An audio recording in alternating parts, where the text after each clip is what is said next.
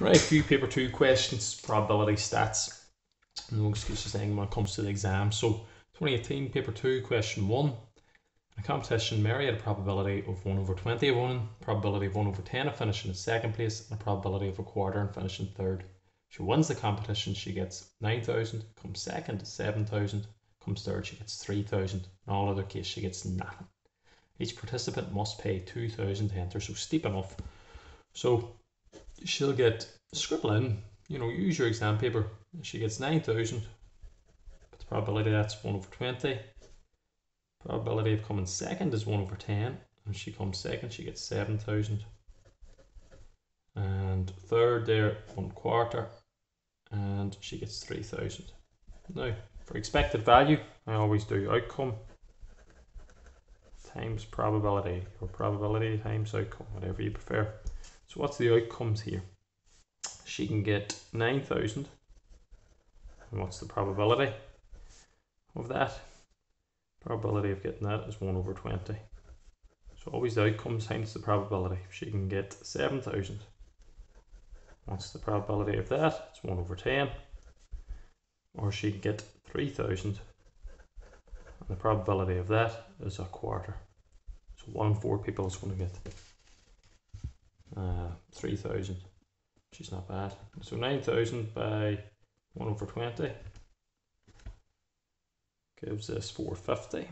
So I'm just working along now, and then we'll tally up all these answers. 7,000 by 1/10 is 700, and 3,000 by 1/4 is 750. Throw that in your calculator and you'll see. Add up all those parts, and you get 750 plus 1,900. So that's the expected value of each person playing the game. So the person charging, or the person, like say a club that's running this, it's 2,000 to enter. The club will make €100 on average per person. Find the expected value of Mary's loss. Mary is expected to lose €100 each time she plays. So a club will obviously need to make money. So the expected value always links to the player. Part 2. Each of the 3 prizes in the competition is increased by the same amount, but the entry fee is unchanged, so still going to be €2,000.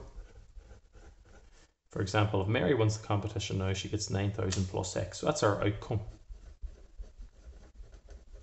Mary now expects to break even, so that means we want at the end the expected value to be €2,000.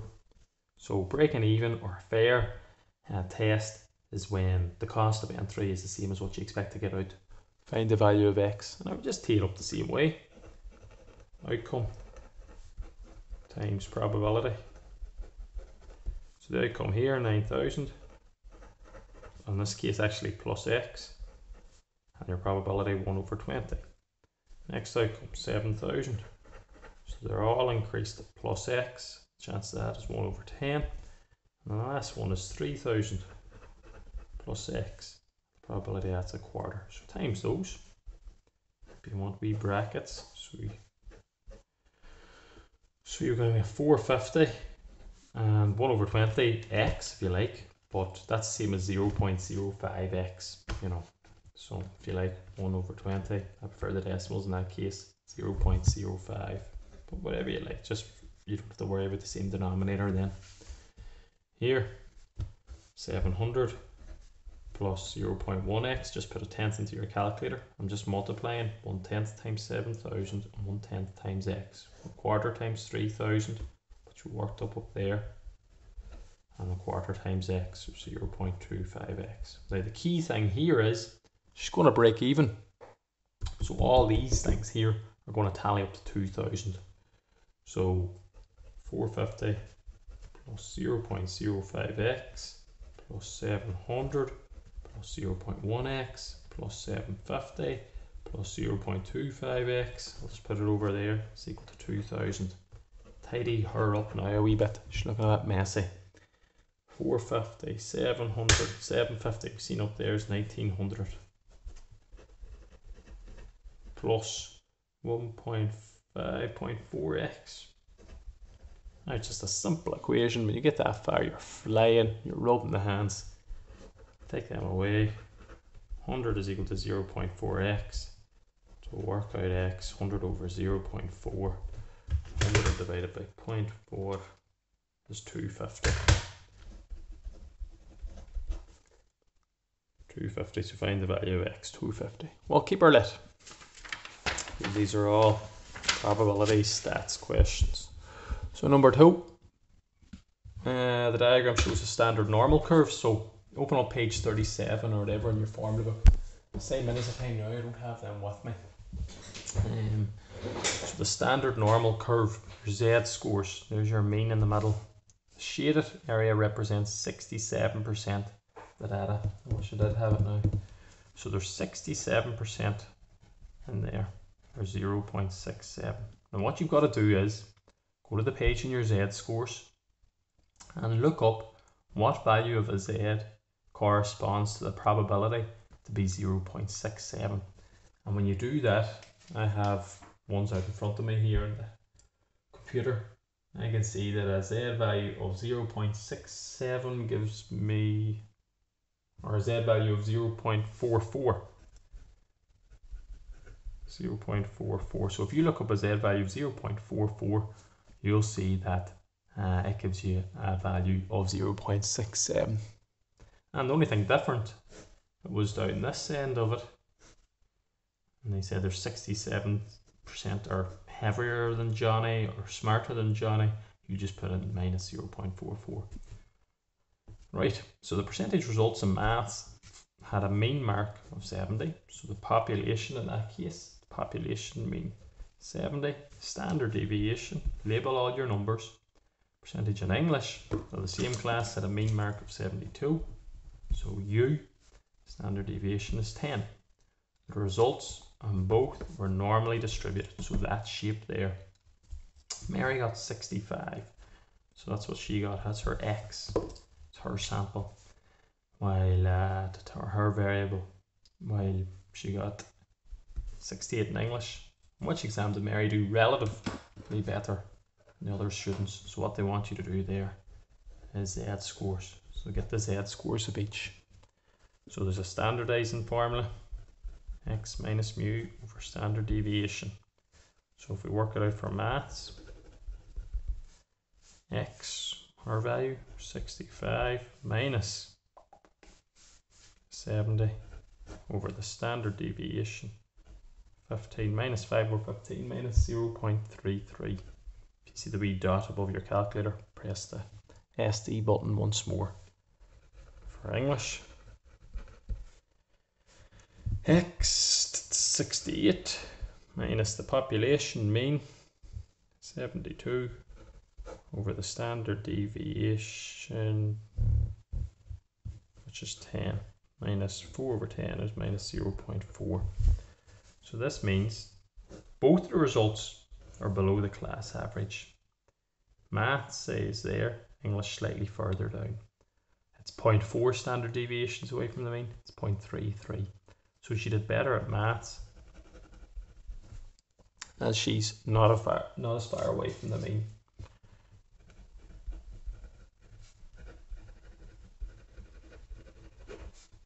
Or you could say in English she was further away from the mean. Not as many standard deviations. I'll keep her lit. In English, the top 15% of students were awarded an A grade. So this is the one now getting tight. I know we're going quick, but just to race through them. Top 15% of students, so there's 15% in there. There's 0.15 if you change it as a decimal. So that means below. Z-scores always go, if you look at the picture on the right of that formula book, we'll go from here back. So there's 85% in there, there's 0.85. So we want to find what z-score gives me 0.85. This is English, and in English, remember what we labelled in that first part, her U in English. So the population mean for English was 72, standard deviation was 10. Find the least whole number mark, you think. What we label mark in that last one was the X. You're finding the X. In order to find the X using that standardizing formula, you must need your z-score. So going over that, top 15% are up here. Z-scores always go from the right back. So there's 85% in there. You look in your tables and see what value of Z gives you 0.85. And if you look that up, you get a z-score of 1.04. So maybe have a look at 1.04 and you'll see 0.85 there or thereabouts. We're looking for our x. We know our population mean and our standard deviation is 10. And just tidy that up. 1.04 times 10 is equal to x minus 72. Fraction can disappear because there's an equals. Then your 72 comes across. 10.4 plus 72. I just multiplied those. Lower the brackets. And that gives you 82.4. And find the least whole number mark. So you need at least 82.4. So you need at least 83. In order to get that being the top 15%. And using the empirical rule or otherwise. So the empirical rule is that plus or minus 1 standard deviation is 67%. I like to otherwise estimate the percentage of students who score between 52 and 82. So percentage of students who got between 52 and 82. All you do there, work out the z value of each of these. So x minus mu over standard deviation. And this is still English. So 52 minus your u, which is 72 over 10. So get your z-score. Minus 20 over 10 is minus 2. Do the same over here. 82 minus 72 over 10. 10 over 10, which is 1. So instead of writing that, because we don't have a normal distribution for English scores in that school, but we can work out probabilities of z-scores and a standard normal curve. And what you've got to do is take them individually. So draw out a wee picture to yourself. See what you're trying to do. You're going between minus 2 and 1, and you're working out the area of all this curve. Remember what I said, z-scores go from the right back. Shows you it in the picture. So the first area you work out is that one there. And if you like, it's the probability of z is less than or equal to 1. I wouldn't worry about that. Look up in your formula book and you see there you get 0.8413. Then you're going to work out the area of this bit. Is it bigger than a half or less than a half? That there. It's obviously less than a half. So if you look up 2, you get 0.9772. There's no way that's 97.72% shaded. So it's 1 minus that. 1 minus 0.9772. And you get 0.0228. And then what do you do with these two figures? You subtract them. Because that's the area, the first one there, goes from there back. This one goes from here back. So if you take away this from this, you'll get that black region then in between. Therefore, your answer is 0.8413 minus 0.0228. Take them two away, and you get 0.8185. And technically, they say the percentage, multiply it by 100, 81.85%. And I might just do one more to keep it going. And that's the first 3 questions done then in that paper. So, a security code consists of 6 digits chosen at random from 0 to 9. Now don't fall into the trap. If you look at the digits 0 to 9, 0, 1, 2, 3, 4, 5, 6, 7, 8, 9. There's 1, 2, 3, 4, 5, 6, 7, 8, 9, 10 digits. A lot of people just say 9, forgetting the 0. The code may begin with a 0 and digits may be repeated. For example, there's an example of a code. How many possible codes will end in 0? So I have a 6-digit code. So the way I look at that, I've got 6 boxes. The only condition here is it ends with a 0. So how many options can go at the end of that is 1. That's my 0. There's only one choice. Doesn't matter what the rest of them are. The only thing they said, end with a 0, and they can be repeated. So 10 by 10 by 10 by 10 by 10. Throw that in your calculator, or 10 to the power of 5. and you work that out and you get 100,000 codes. Next thing, how many of the possible codes will contain the digits 2018 together? Now if you think of that, 2018, the thing there is there's 4 digits together. So if there's 4 digits together, 2018, say there at the start, how many other spaces are left to be filled? There's 2. So it'll be 2018 by 10 by 10. That's not the only thing. That 2018, it's up here, can shuffle into the right, or you could have a number at the start. You can have your 2018 and you can have a number at the end, couldn't you? Or that 2018 can go right to the end, so you have a number, and your 2018. So how many choices of numbers go into these? It's 10, 10, 10 by 10. While that there is set in stone, so it's only kind of one choice, one selection, one combination. And remember, how do you say or in maths? You add them up. How do you say and? It's multiply. So you tally that up, you get 100. Don't be multiplying by 2018 or anything. That's just the numbers going together. It's one selection. Plus 100 plus 100. There's 300 possible codes. And the last one here. Find A, B, C, and D. Here we're working back to the factorial. Remember, factorial. 3 factorial means 3 by 2 by 1. 5 factorial, 5 by 4 by 3 by 2 by 1.